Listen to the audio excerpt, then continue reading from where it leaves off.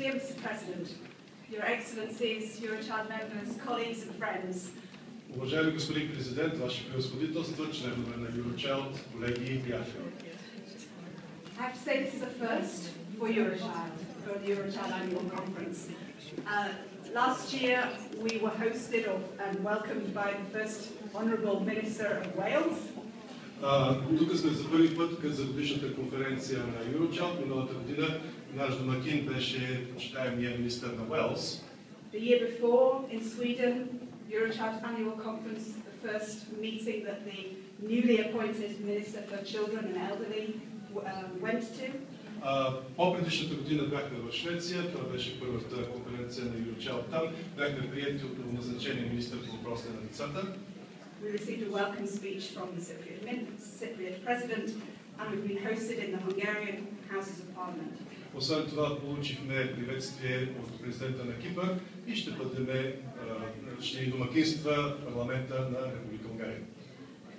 But being here today in such a prestigious venue, and most importantly with the undivided attention of the President of Bulgaria and indeed many of the embassies here in Bulgaria, is a unique occasion.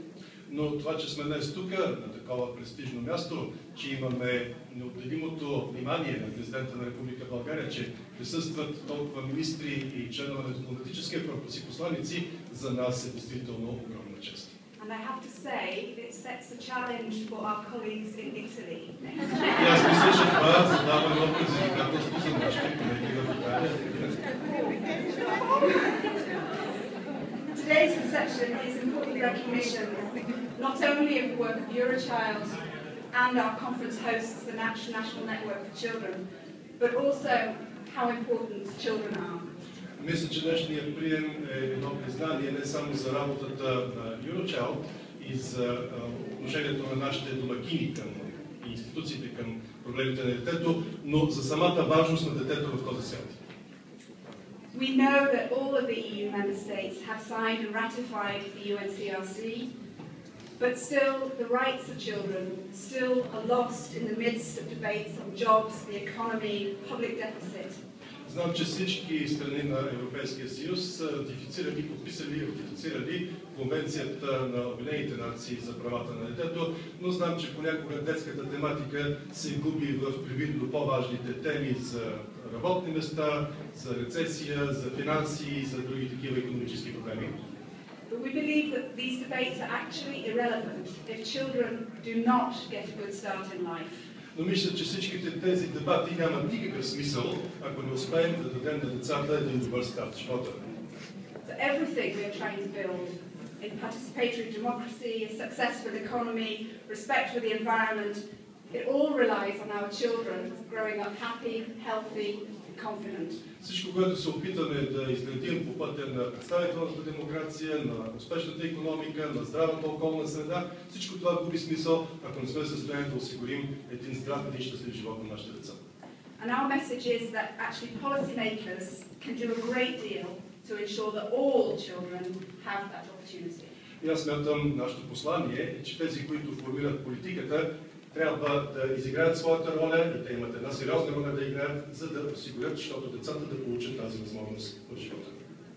It's a sad reality today that in fact 1 in 4 children, and even more as you're aware in Bulgaria, lives at risk of poverty and social exclusion. Много тъжен факт от живота е, че всяко четвърто дете, а пък в България може би са и повече, вие знаете това по-добре от мене, живее в един живот, който е под прага на бедността и който не се ползва с социално включване, който е в социална изолация. And across many of our countries, the economic crisis is really taking its toll on children and families. А пък в много от нашите страни икономическата криза има за свои основни жертви децата и семействата. Governments are too quick to make cuts in the belief that they're making savings, public money. Обикновено правителствата избързват да орязват разходите, като по този начин смятат, че пестят пари на обществото. And indeed the opposite is the case. А пък всъщност вярно е точно обратно. We know that by investing early in supporting families with children, particularly those who are most vulnerable, we are investing in the well-being of our children and our future. Ние знаем, че инвестирайки своевременно, отрано и подкрепяйки семействата с деца, особено тези, които са в уязвимо положение, ние инвестираме отрано в нашето бъдеще. There will be less crime, fewer school dropouts, more employable, more engaged young people. Това означава по-малко престъпност, по-малко деца отпаднали от училище, повече социално ангажирани и повече годни да си намерят работа млади хора. So a child-friendly society for us is far from being wishy-washy, it's really sentimental, it is sensible economic policy. За нас едно общество, което е отворено към децата, не е някакво такова сантиментално, сълзливо общество, то е общество, което води една много разумна, много мъдра икономическа политика.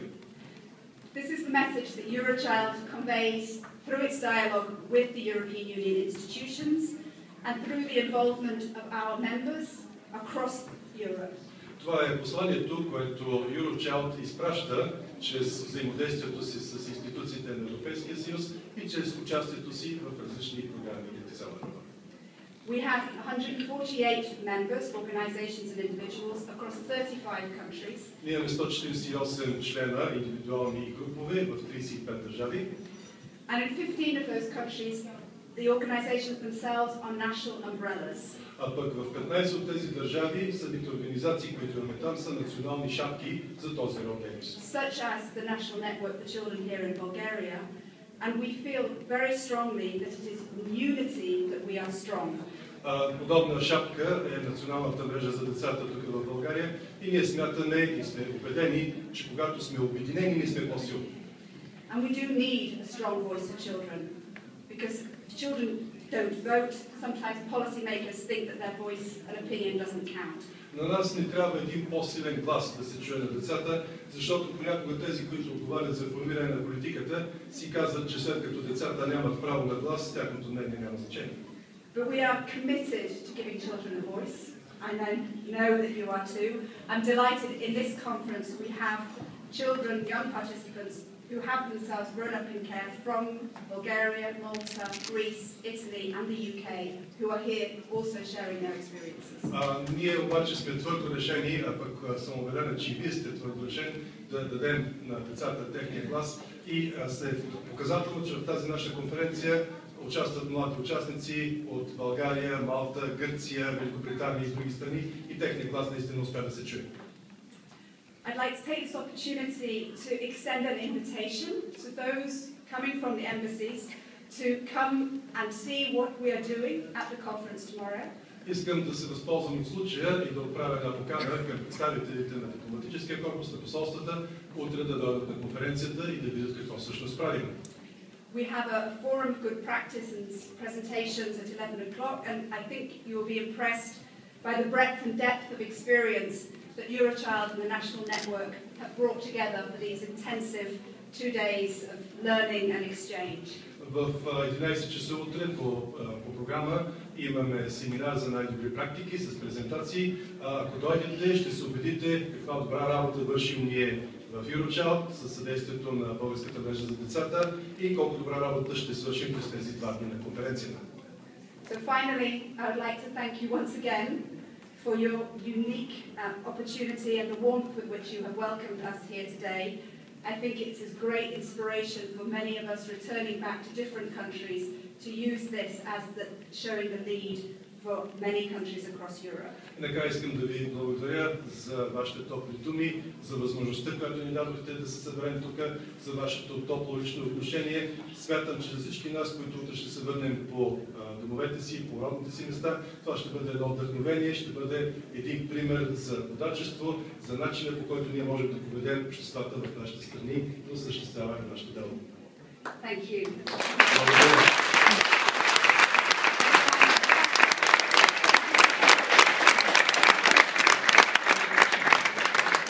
Благодаря ви, госпожо Хейнсуърт. Надявам се, че тези няколко дни, които ще прекарате в нашата страна, ще ви убедят колко непоколебима е нашата воля по пътя на реформата, за да може да гарантираме правата на всяко едно дете в България.